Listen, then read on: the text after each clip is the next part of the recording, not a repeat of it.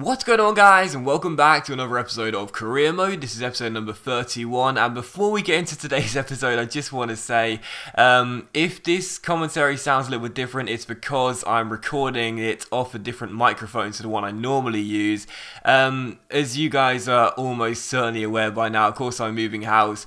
I'll show you what my setup looks like right now. I'm basically recording this commentary lying down on my stomach on the floor, very uncomfortable indeed, and I'm using one of my old microphones to do it as well. So much of the stuff has already left the room now, so much furniture is gone, and it's been a very, very frustrating final few days for me at the house, having to sort everything out. But anyway, if the commentary does sound a little bit different, it's because I'm using a different microphone. I'll try and get the settings okay on it, but that's why it may sound a little bit different to usual. Still, we take on Leeds for the first game of today's episode here with Watford in the Capital One Cup, second or third round, already forgotten, as Leeds come and take us on at Vicarage Road. Of course, we are the holders of this competition, but coming into the game, as you're going to see by the team I picked here, on the back of that defeat to Chelsea, I did decide to rest everyone in the squad and play a completely new first 11 out there. Obviously, this season, despite being the holders of this competition, we're still not really that fussed about it, to be honest. Got bigger fish to fry, you know, got the Europa League and this season, first season European football, the Premier League as well, aims of trying to break into the top 4, the FA Cup as well, which hopefully we'll be able to play this season. Capital One Cup is the least of our worries this year, even though we are the current holders. Still taking on Leeds, and so many chances in the first half, a really action-packed first half, both sides looking really good.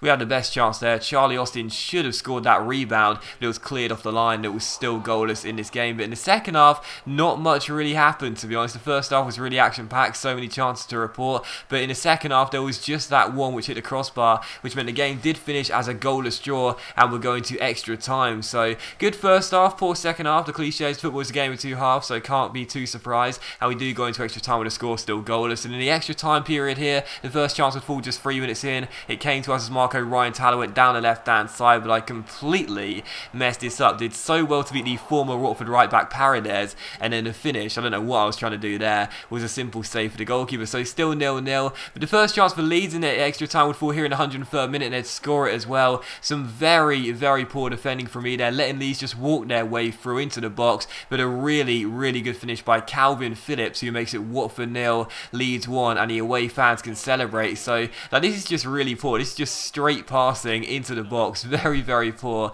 and a great finish by Phillips regardless to make it Watford 0, Leeds 1. So the Championship side take a surprise lead here. Even though we were resting all the players, I was still expecting to get through, but we would go ahead and equalise in the 107th minute, and wouldn't you just know it, the man that got us the equalising goal is a former Leeds player. Lewis Cook gets his first goal for the club. He came in last season's summer transfer window, got a few games last season, quite a few games he started last year for us, and he's been growing quite nicely as well. Yet to score a goal for us though, not uncommon for a holding midfielder to not score in a season, but he does get his first goal here and makes it Watford 1, Leeds 1. So back on level terms courtesy of the former Leeds man, and we are back on level terms, so 1-1. Great chance for us to take the lead here in the 114th minute for the first time in the game. Leung goes for goal, but it's a great save by the goalkeeper, and eventually Leeds get it away.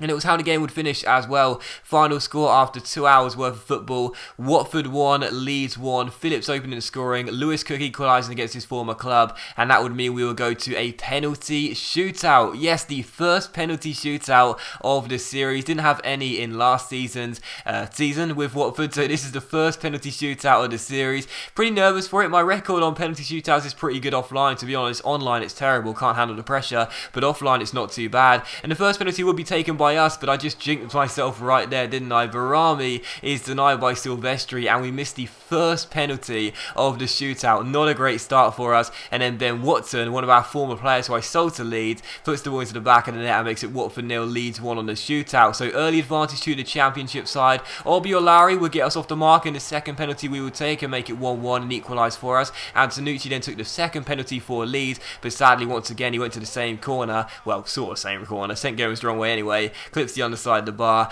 and goes in. So Leeds perfect from the first two, scoring them both. We then equalise once again. Really good penalty there into the top corner to make it 2-2, and then 2-2. Sorry, and then Dallas stands up for Leeds to take this penalty. Stutters, puts Gomes off, and again sends the Brazilian goalkeeper the wrong way. So Watford 2, Leeds 3. Leeds perfect from the spot. We were nigh perfect, just missing the one penalty, but that was a great one by Damari Gray to put us back on level terms. Leeds then had this penalty through their number 20, and finally they do fail to score. Gomez may not make the save, but this shot cannons off the bar and eventually goes away. So Watford 3, Leeds 3. Then we then had the advantage for the first time in the shootout as Marco Ryan Tal held his nerve to make it 4-3, and that meant that the Leeds player would have to hold his nerve here, otherwise they would be going out and we would be going through on the shootout. So it was going to be a former Watford player to take it against Aurelio Gomez, but sadly Gomez again goes the wrong way and Leeds stay in the shootout and take it to sudden death. First penalty of sudden death was taken by us and it was a perfect penalty too. Juan Fran, our right back, sends the goalkeeper the wrong way and puts it into the top corner. So once again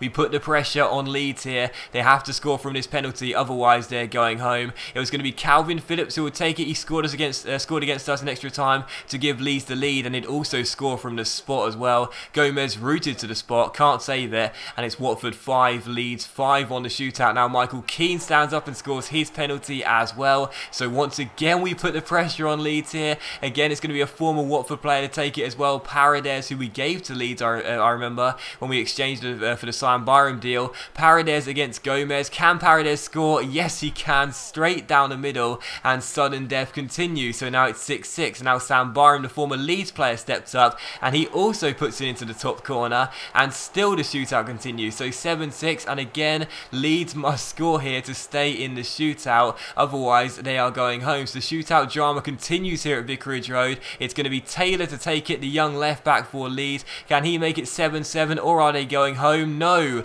Taylor sends Gomez the wrong way, and the shootout continues. And it's a former player for Leeds, Lewis Cook, to take it. He scored in extra time, and he scores in the shootout again. Once again, the goalkeeper sent the wrong way, and it's now 8-7. And again, Leeds must score, otherwise they are going out. Sudden death continues here, and it's going to be Gomez against the Leeds number 6, as Cooper is going to take this one for Leeds. Can he score and keep them in the shootout? Yes, he can. Gomez goes to his left-hand side, and it goes straight down the middle. Gomez then stands up for us, and it's saved by Silvestri. Our Brazilian goalkeeper has it saved by his opposite number, and that means Silvestri for Leeds can actually win the shootout for the away side. Goalkeeper against goalkeeper again. Gomez trying to put his opposite number off, but as you'll see, Silvestri holds his nerve, and Leeds knock us out of the Capital One Cup in an incredible penalty shootout where the away goalkeeper turns out to be the hero by not only just saving the penalty, but also scoring the next one as well. So unbelievable drama here at Vicarage Road. Probably the most dramatic penalty shootout I've played in, or certainly up there regardless. I actually won a penalty shootout before when it came down to the goalkeepers. But anyway, as you can see, Leeds did win the shootout 9-8 on the penalty shootout. Unbelievable game. 1-1 was the final score of extra time as well. 0-0 after the first 90 minutes. But yeah, what a game that was. And it was just so, like, don't get me wrong, I was so frustrated to go out, and I was so frustrated to lose that game. But either way, I was just sitting there after the game thinking, I need to catch my breath, because that was just incredible. But sadly for us, we do go out the shootout. It's not really that big of a deal. Like I said, even though we are the holders of the competition, we've got bigger fish to fry this year, so we weren't going to be taking it seriously regardless of what round we're in. It's still disappointing to lose again. That's now our second defeat at Vicarage Road this season. But either way, it's one of those things. I'm not too fussed about it. And at least if nothing else, if we go out in style with that incredibly dramatic penalty shootout. So we take on West Ham for the second and final game of today's episode here away at Upton Park, back in the Premier League. First chance would fall to West Ham, but Jack Butler made a really good save there and kept it goalless in the 9th minute. Another good chance for West Ham as Dimitri Payet plays it through towards Pedro Obiang. He finds Enner Valencia through towards Payet. Payet then finds Valencia, and his shot goes just wide of the post and behind for a goal kick. So West Ham putting the pressure on early, and again another great chance here 5 minutes later as Antonio goes down the left hand side for West Ham. The number 30 has the pace on the arm, keeps on going, gets himself inside, crosses to the far post, and Dimitri Payet's header goes wide of the post and behind for a goal kick. So still West Ham 0, Watford 0. But in the first half an hour it was all West Ham. I just could not defend against them, couldn't get the ball off them. They were looking so threatening. Valencia then hits the post and Riedewald has to clear it away. Still goalless, but West Ham were looking like they would score at any moment as things stood. but it was still goalless. And they had another great chance here in the 40th minute as Zena Valencia finds Morgan Malfitano down the right hand side. He picks out to Michi Payet, who goes for goal, and again they can't hit the target and it goes behind for a goal kick. So at half time, as you can see, we'd had more possession, but West Ham had 5 shots, 2 of which on target, and every time they came forward they looked like scoring. In the second half, just a few minutes after the restart, again it was West Ham causing me problems. Valencia going for goal and going very close there, that shot going just over the bar and behind for a goal kick. So still goalless, and we would finally have our first proper chance of the game here as Buffal plays a great ball through towards Redmond down the left hand side a few minutes later. Redmond collects the ball, nice little spin to beat his man, whips it across to the far post. Buffal wins the header, but our Moroccan playmaker puts it over the bar and behind for a goal kick. So still goalless in this game as we went in search of a surprise goals put us in front in this game, considering how the game had been going. In the 70th minute, another good chance here. Traore drills in this cross to the centre, but what a save this is by the West Ham goalkeeper tonight. Etienne Capoue is near post. Great reactions there, and it is still 0-0. And yet another chance for West Ham to score the opening goal of the game in the 74th minute. And Malfitano gets onto the ball and finds Mark Noble. Holds it up towards Andy Carroll. Back to Noble, who goes for goal. And again, it's Jack Butler making a good save and turning it behind for a corner. And it was how the game would finish as well. Final score, Watford 0, West Ham 0. So despite a goalless draw in this game, very action-packed. And I have to say as well, if it wasn't for Butland, we wouldn't have got a win in this game. West Ham looked very threatening indeed. We had to weather the storm for the most part, especially in the first half. We did get ourselves a point though. I guess it's better than nothing, and good to get our first clean sheet as well in quite a few games. But that does it in the episode, guys, so thank you very much for watching the video. I really hope you have enjoyed it. If you have enjoyed today's episode of Career Mode, then please do leave a like, as that is much appreciated. It really does help my channel out. And I'll see you for the next episode of Career Mode very soon.